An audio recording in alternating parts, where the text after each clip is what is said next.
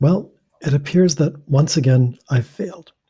That is, over my lifetime, I've had these creative endeavors where I've been driven to build something for the sake of creating it.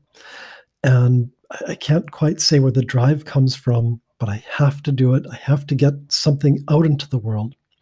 And then once it's out there, it really doesn't matter what happens next, but I have to get it created. It's the creation itself that's important.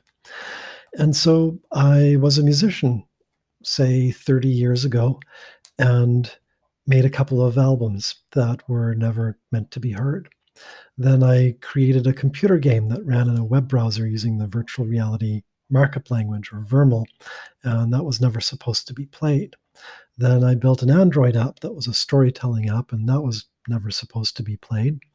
And then I wrote a book that wasn't intended to be read, also about storytelling.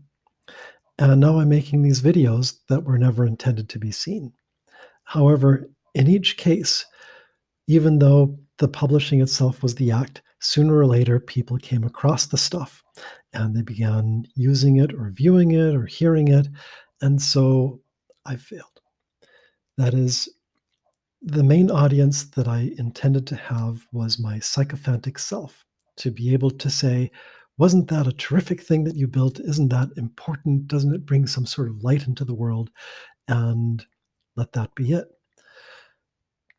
Now, for better or for worse, other people are seeing these things just as other people played the games that I built or read the book that I wrote or heard the music that I made. And so I once again am, in that respect, a failure. However, I also have to be glad that people are seeing or hearing or reading these things because perhaps to some degree it's important out there that this material exists. And so it shouldn't just be created to exist in a vacuum.